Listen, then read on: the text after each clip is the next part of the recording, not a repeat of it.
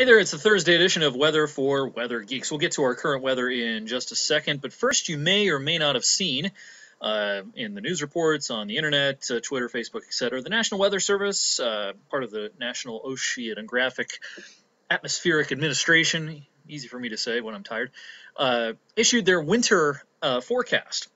Got a few things to say about this. All right, first of all, it's not really a forecast. What they put out it's a probability scheme. You know, you eyeball this, and it might be easy to draw the conclusion that, oh, it's going to be a colder than average winter here, it's going to be a warmer than average winter here, and it's going to be an average winter all in this real estate through here. No, that's not what this map means at all. Again, it's a probability scheme, and the words are important. The National Weather Service puts out this forecast with equal chances of cold, warm, and average. So in other words, if you look at this map and interpret it correctly, here in Youngstown, NOAA, or the head of the National Weather Service, is predicting a 33% chance that it's going to be a normal winter, a 33% chance it's going to be a warmer than average winter, and a 33% chance it's going to be a colder than average winter. And then you look down here, and starting in parts of the deep south, there's a somewhat greater than 33% chance that it'll be colder than average, et cetera, et cetera. This, in my opinion, and in the opinion of most meteorologists, I would say, I would hazard a guess anyway, is a really outdated way of putting out a forecast. It doesn't really communicate to the public much of anything, really. The second thing I have to say about this is that it's possibly a pretty bad forecast. This map is very reliant upon an El Nino forming, which I do think will happen, but it's very, very standard issue El Nino weather. In a typical El Nino, this is the kind of map you see in the winter. It's usually chilly in the south, it's usually warm in parts of the west, and it can be near or even above average in parts of the northeast. The problem is this is not going to be a typical El Nino winter at all. It's going to be far from normal. The center of the warm water out across the Pacific is not going to be in the usual place in a typical El Nino. It is a weak El Nino. It's not a moderate or strong El Nino. This map looks to me like a little more of a medium to strong type of El Nino map. And also, there are other factors that go into a winter forecast. What are the water temperatures in the northern Pacific? What are the water temperatures in the Atlantic Ocean? What do things look like way out over the Indian Ocean? Because that can have an influence on the overall progression of things. How's the snow cover in and around the Arctic Circle, and especially over in Siberia, over in Russia? These are things that need to be looked at when creating a winter forecast, and this map would lead you to believe they didn't pay much attention to some of those other things and put out a very standard issue El Nino forecast. Our forecast here at WFMJ will be out in a few weeks. We're going to do it on TV, on the internet. We'll make a big deal out of it, but it's going to be in November. It's a little too early for us to responsibly put out a forecast for the winter. It's middle of October after all.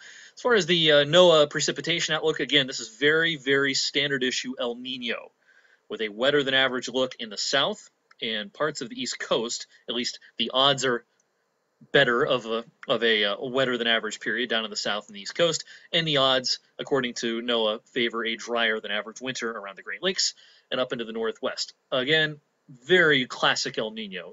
The problem is this probably won't be a classic El Nino winter. So stay tuned for our forecast. We'll have it out in a few weeks. All right, off my soapbox and on to the weather. Hey, look at this. We have some thunder and lightning going on up in Trumbull County with these showers. This is, as I'm recording this, around 2 o'clock around Champion and Cortland. Now, unfortunately, these videos take a little time to get online.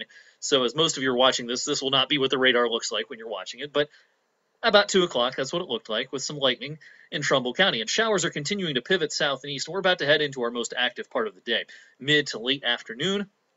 I wouldn't be shocked if there was a little soft hail in some of these harder showers that have the lightning, so that's something to watch out for. And we're underneath this big, cold, swirling area of low pressure in the upper levels of the atmosphere. Real classic-looking autumn map here. Our steady rain that we had a while back has pushed all the way to the East Coast right now. All right, I want to take you through the next couple of days, show you what's going on here, and help you plan things out. We'll start out with this evening, and we're going to show you, as usual, and we have precipitation to show you, the high-resolution rapid refresh model, our highest resolution short-term model. Here's the simulated radar. It has kind of the right idea here early to mid-afternoon with a scattering of showers from about Cleveland to Youngstown. Skipping ahead to 4 o'clock then, everything's continuing to sink south and east, and then by 6 o'clock, it's going to be wet in parts of the area. That's a good bet. Again, lightning and thunder, something I can't rule out through the rest of the daylight hours. After sunset this evening, here's 8 o'clock, some scattered showers around, and I'll skip ahead to the middle of the night tonight. This is just after midnight, 1 a.m., and things are quieting down at that point. Once we lose the showers later on tonight, I suspect we lose them until late Friday night heading into Saturday. Skipping ahead to Friday, I think Friday's going to start out cloudy. No rain likely, but I think there'll be a deck of clouds in this zone through here through at least morning, if not the first part of the afternoon. Deeper into the afternoon, I think we've got a better chance of seeing some sun. The NAM model wants to spin up a little bit of green here. I don't buy that. I don't think there'll be any showers around tomorrow, and I do think you'll see a better chance of seeing some sun later on in the afternoon. And then after sunset, and especially after Friday night football, there's going to be some showers that rotate back in, and this is with our next cold front that's coming our way for the start of the weekend. And this is a pretty good front, sparking some showers late Friday night heading into Saturday. Saturday's going to be a raw day. It's going to be probably no higher than 50 or so, and it could even be in the 40s if the showers move in and are consistent enough in the morning hours. Showers will be around into Saturday night. I wouldn't be shocked Saturday night if, especially on the hilltops up in, Ashtabula County, heading over towards Erie, PA, and maybe as far south as Interstate 80 in Mercer County, I wouldn't be shocked if there was a snowflake or two seen with some of these leftover showers as the atmosphere continues to cool Saturday night. Then I think Sunday's a better day. It's going to be chilly. We're probably in the 40s on Sunday, despite some sun working in for the afternoon.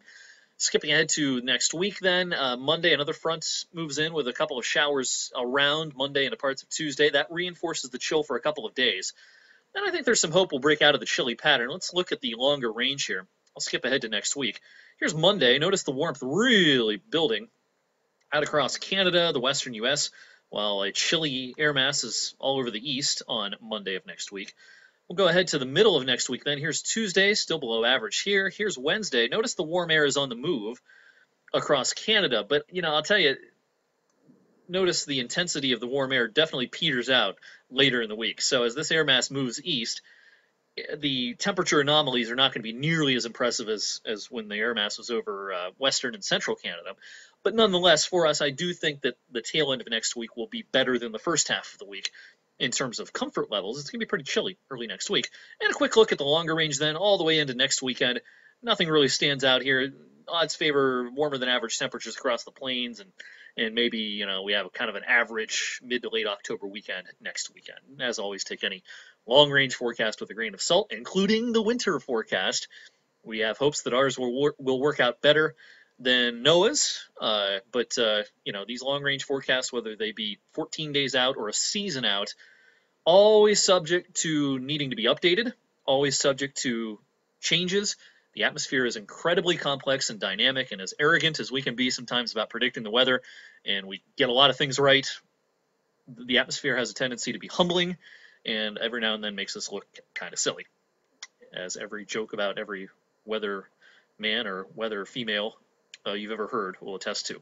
All right, that's today's weather for Weather Geeks. I'll see you on Friday. Have a great rest of your Thursday.